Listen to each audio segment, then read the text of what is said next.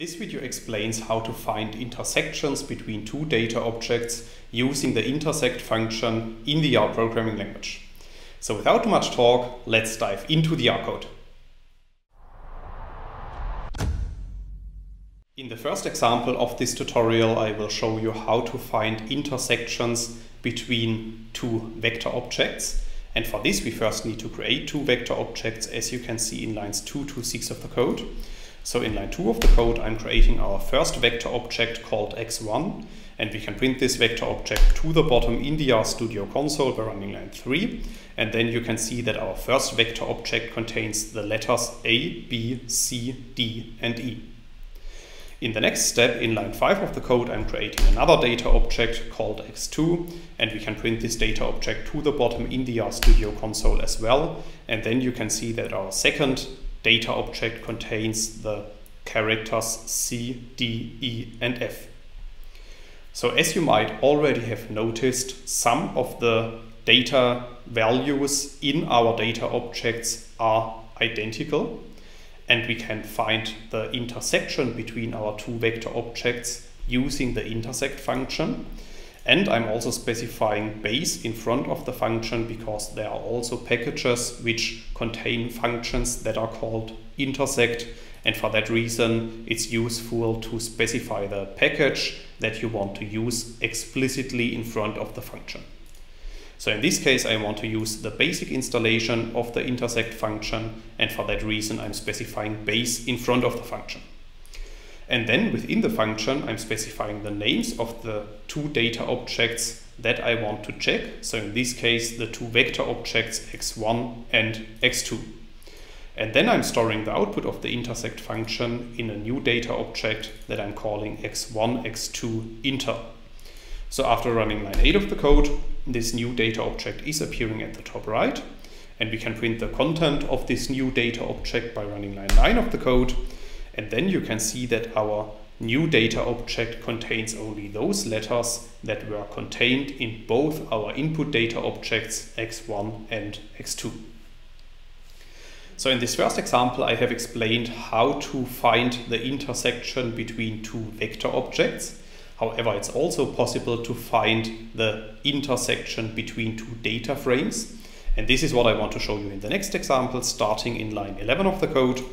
So as a first step, we need to create a first data frame, as you can see in lines 11 and 12. So after running these lines of code, our new data frame data1 is appearing at the top right. And if you click on this data set, a new window is opened, which is showing the structure of our first data frame. And as you can see, this data frame contains 5 rows and the two columns col1 and col2. Now we can also create a second data frame, as you can see in lines 14 and 15 of the code. So after running these lines of code, a second data frame is appearing at the top right. And if you click on this data frame, another window is opened, which is showing the structure of our second example data frame. And as you can see, this data frame contains only 4 rows, but also the two columns col1 and col2. Now let's assume that we want to find those rows that are contained in both our data frames. Then we can apply the intersect function of the dplyr package. And for this, we first need to install and load the dplyr package, as you can see in lines 17 and 18 of the code.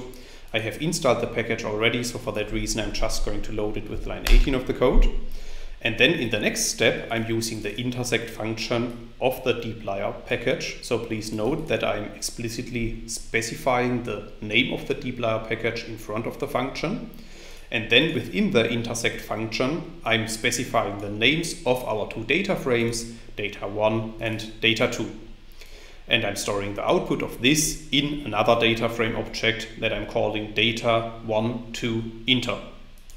So after running line 20 of the code, this new data frame is appearing at the top right. And if you click on this data frame, you can see that we have created a new data frame which contains only the rows that were contained in both our data frames, data1 and data2. That's all I wanted to explain in this video. In case you want to learn more on this topic, you may check out my homepage, statisticsglobe.com, because on my homepage I have recently published a tutorial in which I'm explaining the content of this video in some more detail. I will put a link to this tutorial into the description of the video so you can find it there. If you have liked this video or if you have any questions, let me know in the comments section below. I'll try to respond to all comments as soon as I can. Furthermore, make sure to subscribe to my YouTube channel to get notified about future video releases. I have already published about 500 videos on this channel and I'm releasing new videos on a daily basis. Thanks a lot for watching. See you in the next video.